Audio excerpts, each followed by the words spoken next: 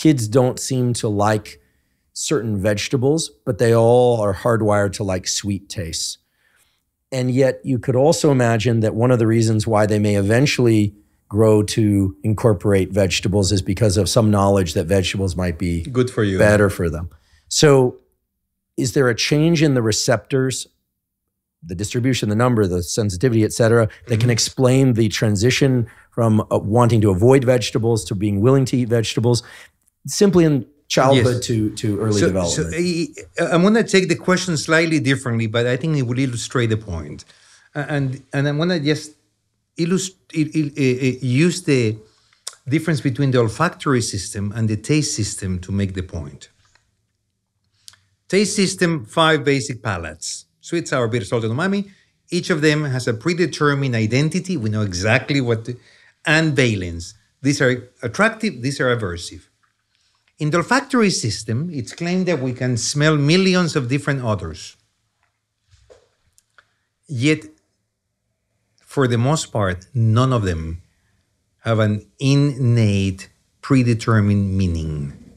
In the olfactory system, meaning is imposed by learning and experience. Even the smell of smoke? So I'm going to make it differently. There are a handful of the millions of odors that were claimed that you could immediately tell me these are aversive and these are attractive. Vomit. So vomit, it's not correct, because I can assure you that there are cultures and societies where things which are far less appealing than vomit do not evoke an aversive reaction. Really? Really. Sulfur would be maybe a universal. I'm not talking pheromones, okay? Sure. Pheromones are in a different category that trigger innate responses. But nearly every odor is afforded meaning by learning and experience. And that's why you like broccoli, and I despise broccoli because I remember my mother forcing me to eat broccoli. I'm so sorry. Same sensory experience. Yeah, all right. This accommodates 2 important things. Yeah? In the case of taste, you have neurons at every station that are for sweet, for sour, for bitter, for salty, and umami. It's only 5 classes. So it's not going to take a lot of your brain.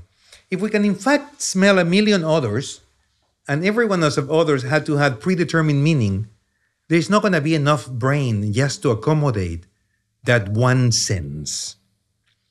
And so evolution, in its infinite wisdom, evolved a system where you put together a pathway and a cortex, olfactory cortex, where you have the capacity to associate every odor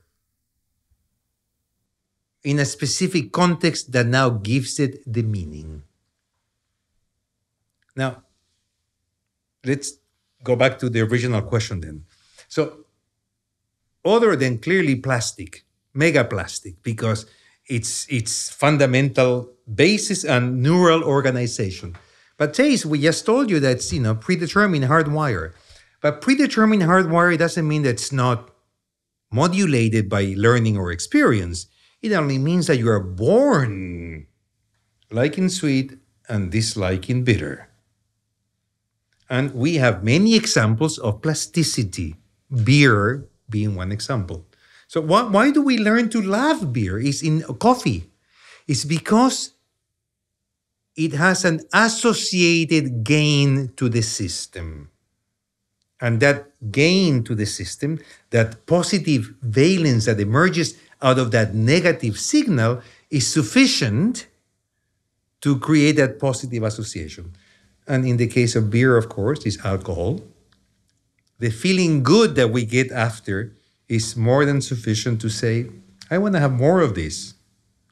And in the case of coffee, of course, is caffeine activating a whole group of neurotransmitter systems that give you that high associated with coffee. So yes, this taste system is changeable, it's malleable, and is subjected to learning and experience.